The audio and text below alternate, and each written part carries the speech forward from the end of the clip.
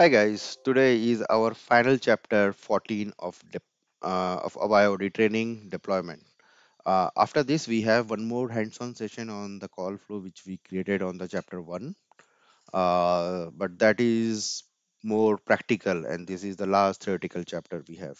Now, deployment is again the important step of any project or any applications, because once you deploy we code or do the development, it has to be deployed. Okay, so there are two components we have to know before understanding the deployment. One is how we can convert a particular tomcat or any of the application server into od or od, yeah, you can say via od aab specific tomcat, so that once you deploy a war file over there, it can be understand and the information can be exchanged between the od and the aep.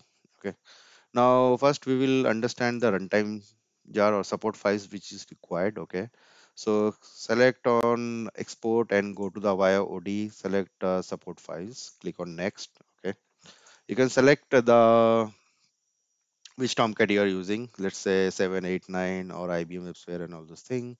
So you can select this one. You can select the specific location that you want to generate. So I select the videos. Okay. I can click on next. Are you using any of the web services related to access? No. Do you require AS connector? This is specific to your CTI. Click on finish. So it should generate you a zip file. So zip file. Okay. Which you can extract. So what it will contain is basically the jar files, okay, and the related config files. So if I go to the lib and you can see, so right click, view as details.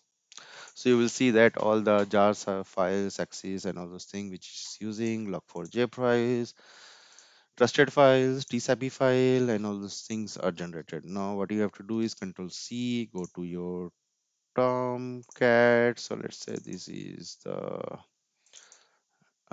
Tomcat.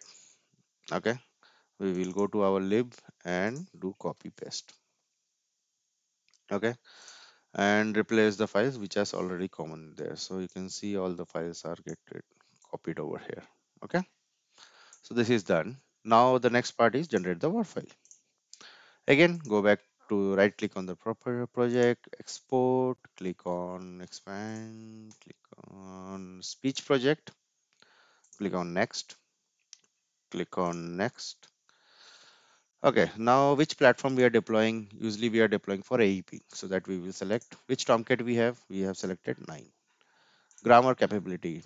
Which type of speech recognizer you are using? Based on that, you have to select if you are using Nuance, if you are using Google Speech, if you're using Microsoft, all those things. Since we are using nothing, we will select SRGS literal. Select over here. You can select, do you want to include the source code in your WAR file, increase the size, do you want to include meta file, all those things. We don't require anything. Reset, yeah, that is perfectly fine.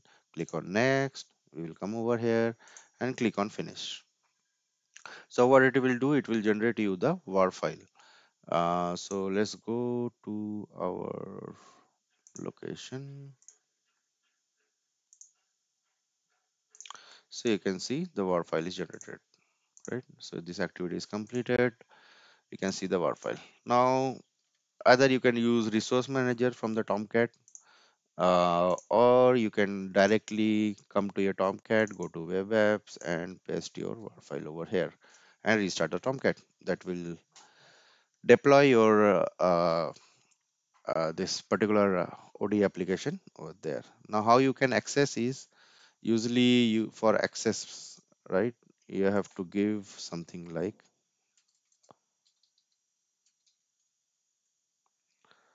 so